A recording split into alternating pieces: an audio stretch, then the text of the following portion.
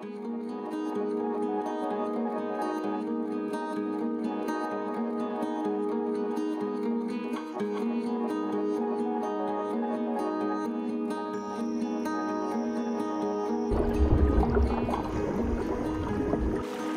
marine litter concentrations for the Bahamas and the wider Caribbean are almost 3 times the global average. And in 2025, the projected plastic pollution accumulation for the Bahamas is expected to increase to some 687 million metric tons.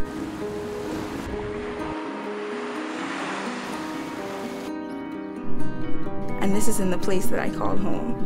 The place where the amount of plastic pollution invading our shorelines actually displaces the biomass of the people who live here. And this is paradise. You know, this is where I'm from. This is a vacationer's dream. But when you peel back the veils of this idyllic space, you begin to see that paradise is actually polluted by plastic. And in often cases, it's plastic that doesn't even belong to us. My name is Kristal Ambrose, also known as Kristal Ocean, and I'm a self-proclaimed plastic warrior. Ever since I was a little girl, I've had this love affair with the ocean. You know, I remember being so little, riding on a Sunday in my father's truck and seeing the horizon of the ocean and just being mesmerized and so curious and astonished by this deep blue.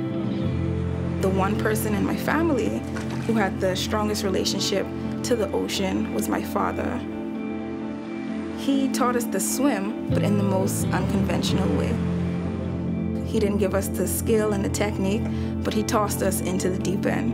And we had to fend for ourselves, sink or swim, but we always knew that he was always one swim away. And when I reflect on my life and my time with my father and his connection to the ocean, I realized that he was preparing me for something bigger. I see that he was preparing me for the biggest fight of my life. And that fight being the fight for the thing that I love the most, the ocean, and protecting it against plastic pollution.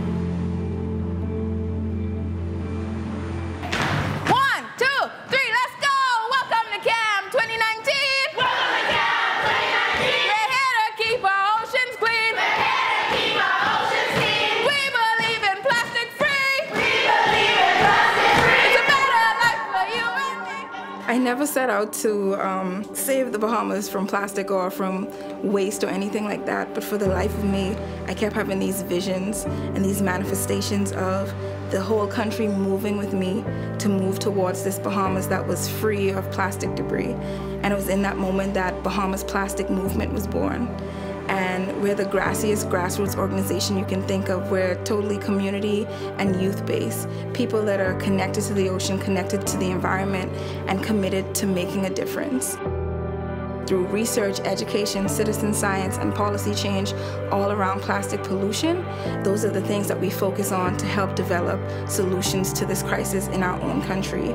And even though we're so focused on plastic pollution, our organization is really rooted in the hopefulness of engaging youth and young people in education and activism around plastic pollution.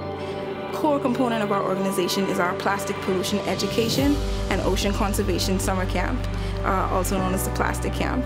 And during this time, we have students that come from around the Bahamas to learn all about the issue. And for me, working with youth is so important because they're the next generation, right? You start there, they're the ones that are molding their own futures. They're the ones that deserve a seat at the table at making decisions that impact their future. You know, youth, they're strong, powerful, and effective leaders. When they speak, the world listens. And I personally believe that youth are the change. So in our program, our students, they come in, they learn all about the issue through hands-on connections with scientific research. You know, they're out on the boat trawling for microplastics in the ocean. They're dissecting the stomachs of fish like mahi-mahi or birds like albatross to see if they're actually ingesting plastic.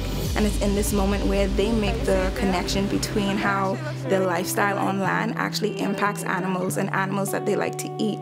They're doing the art and the activism around this issue. They're pushing policy and having their voices heard and realizing that they have the power to affect change. And that's what it's about. It's connecting students to the ocean so that they are empowered to make a difference within their own lives, their own schools, homes, communities, and most importantly, in our country, where we're surrounded by water, where we're surrounded by so much plastic that's invading our shores. They are the ones that are going to be at the front lines making a difference. They are the plastic warriors. Kristal has so much amazing energy, and I think that she gets that from growing up here in the Bahamas, and that makes the show run. She brings all of her energy and good vibes and her amazing work with kids, and she gets everyone so excited about what they're doing and really connects them in a way that we couldn't do ourselves, and so we love learning from her and having her there. The first time I saw Kristal, I fed off her energy, and I feel like it's so inspiring how even when times may be rough for her, she still gives us energy and positivity to make sure that we feel great and that we feel confident and that we have a better learning experience.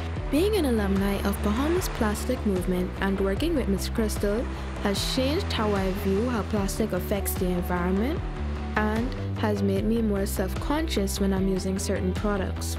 It has deepened my passion for the ocean and the marine life that lives inside, and it has also made me more outspoken when spreading awareness. If I was to describe Kristal in one word, I would say bright, because she just brings light to every situation and she's just so inspiring and makes everybody happy. Kristal brings a unique joy to her work, and she has a unique passion for empowering young people and people of color to enter the conversation about environmental conservation. And that's something that nobody had really focused on up to now. She's from this little country, this tiny country of islands that people know only for sun, sand, and sea, and yet she is playing a leading role in one of the most complex global environmental issues. She is leading policy and activism, and actually, in the Bahamas, innovating a way forward to expand the conversation about combating pollution is revolutionary. And the biggest part about it, because of the youth work being challenging and the environmental work being challenging, Kristal brings joy. She brings joy to the work, and that is magic.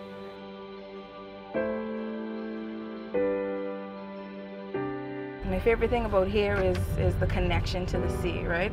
You look outside and you see kids swimming in the ocean, and it's such a beautiful thing. And at this beach, you look and you see it looks clean.